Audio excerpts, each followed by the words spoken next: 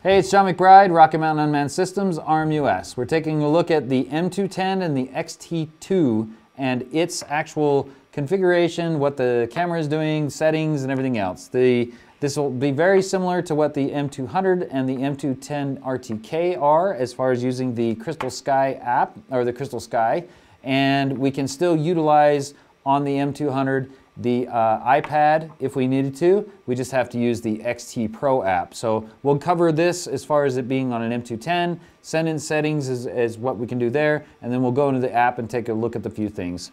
So it's just the same connection on the top as the Z30, X5, and the others, so we have that. That's pretty simple as far as setting it up on the bird. But on the Zenmuse we have a couple of things, so we'll just go right into the app and show a few things on how and what is happening here as far as settings go and what I've done to configure. So we have the gimbal moving up and down. We can see that happening right there. We have the ability to move it left and right, but we can also do this from the screen, so we can touch the screen and move it however, whatever direction we want to, if we want. Additionally, on the Zenmuse, I'm able to actually switch between my different modes. So we'll show that in the actual app part. That's a little bit better, but on the button, I can set up buttons to do certain things to the camera and the way that it acts when we do certain stuff. Up here on the top left, we have some other settings that we'll go through to show you how to do active track with the heat tracking as well and things like that. So let's take a little bit closer look at the app and some of the settings of it. So as we get into the app, what we're using is the Pilot app here, and within the Pilot app itself, we have a couple of things up on the top that give us settings and things that we can do to the actual camera. We'll just close the map portion out right there. Because we only have the XT2 on and that's it, we still have the ability to see the FPV camera. There's Jace playing along on his phone instead of actually paying attention to what I'm doing. So we have the FPV camera. We can close or get rid of that if we wanted to on the app. And then, as I was showing a little bit earlier, I can move the gimbal left and right, up and down, whatever direction I want to go. I can do that. You can see that coming through the app. Up on the settings, up on the top left, this is the thermal settings itself right now that we're in. So we can see that by the FCC trigger. The FCC, we can see that pause just a second as Jace is moving around. Go ahead and move your hand around a little bit, Jace, and I'm going to just activate that. So that's what that button does. It's actually a flat field correction, a calibration to the sensor. This is a 336 model, so right next to it I have a ×1, ×2, and ×4 digital zoom that I have there. And on the 640 models I will have a ability to go to ×8. The next one over is the F. We have the spot meter that we put on there, so depending on where I want to touch the screen, since these are actual radiometric, I don't have to point the actual camera at the heat source at what I want to align it. I can actually just have this scene going and look at the actual thing wherever I touch. And then the other one is the other cool one that the radiometric camera has is the box tool. So if we put the box around Jace's face, it will show the hottest and coldest thing in the scene. And we can see those showing up at the bottom, 96 degrees at the bottom, 72 degrees at a minimum. An average of across the box area is 78 degrees Fahrenheit. So we have the box feature, and this is again part of the selections of some of the tools that in which we can represent certain things during live flight. That's pretty important. These things are not going to show up, by the way, in your recorded video later. The MSX, if we touch the MSX button, this is going to rotate through our actual visible light, picture-in-picture, and back to the MSX. So that's what that button does, is rotates that. And then I have that set up on the button here as well, so that you can rotate through those as well. And then the little wrench thing here is to turn the MSX on. So MSX is the blending of the RGB camera as well as the thermal camera together, kind of a FLIR specific technology that blends those two together. If I punch this on low, we can see the alignment of certain things, that the parallax is what we call this, the two cameras hitting each other. And for the demonstration here, I can move the RGB outline just a little bit.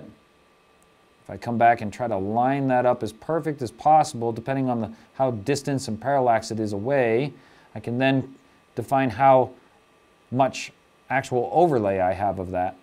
So here we can see Jace's shirt really well, the alias MX that I can read. I can actually read that. If I turn it off, I cannot.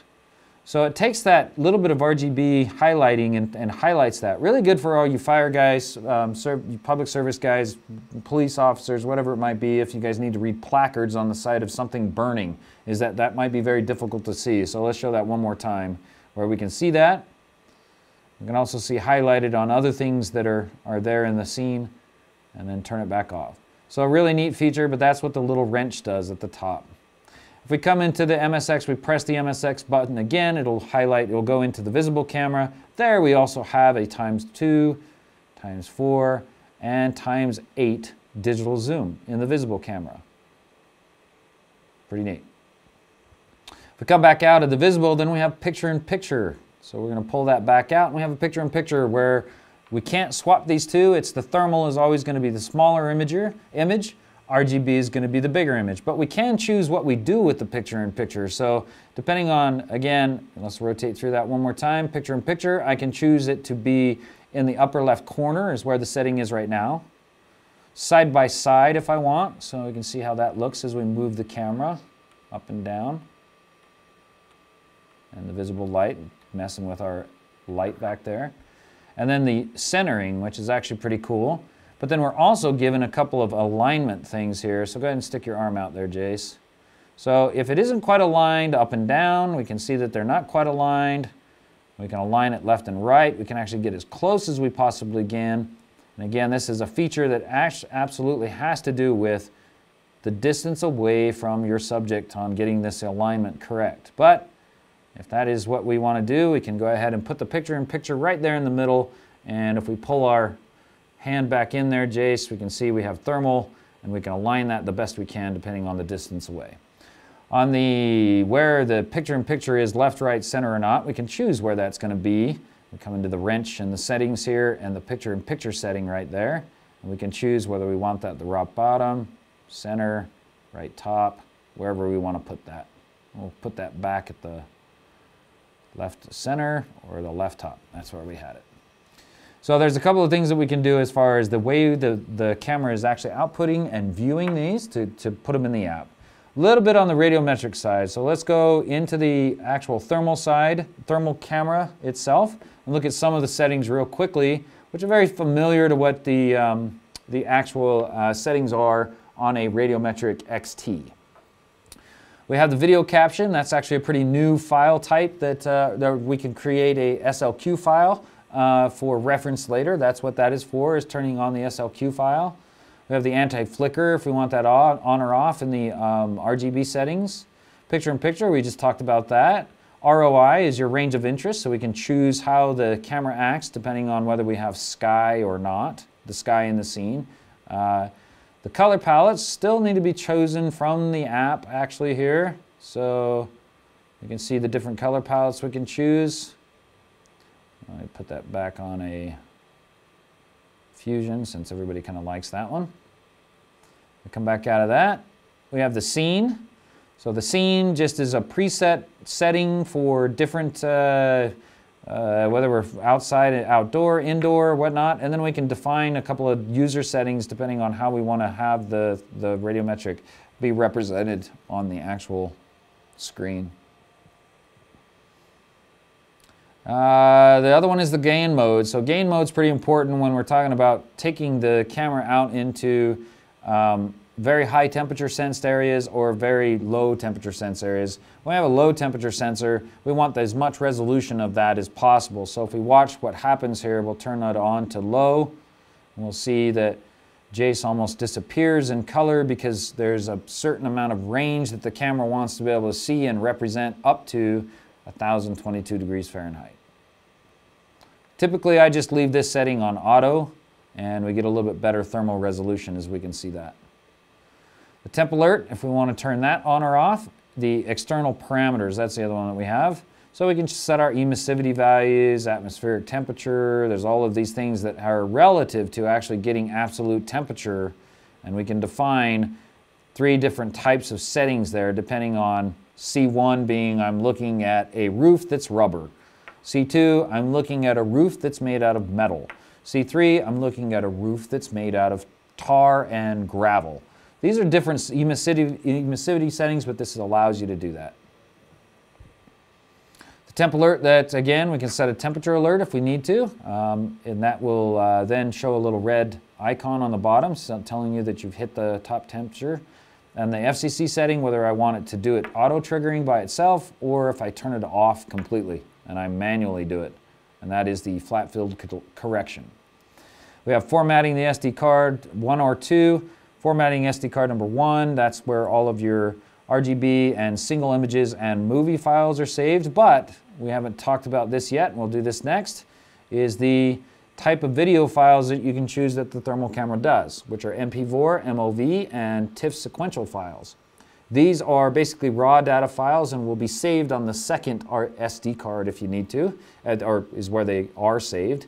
And the TIFF sequential is basically a raw data file that splits up by hertz rate individual images that you can analyze later if you know how to read a sequential file. So the video format here, we can choose what the video format would be on the visible camera and then the different video formats on the thermal camera. And then we have a couple of choices between RGB, changing the, taking pictures if we're doing JPEG, TIFF, radiometric, JPEG, or on the RGB, what is going to happen when we press the button. So we have single shot, burst shot, interval. So a couple of things about the, again, about the app up here on the top left. Some of the cool features is that we have the heat track and the quick track. So quick track is just like very similar to the spotlight feature. Go ahead and put your hand up, Jace.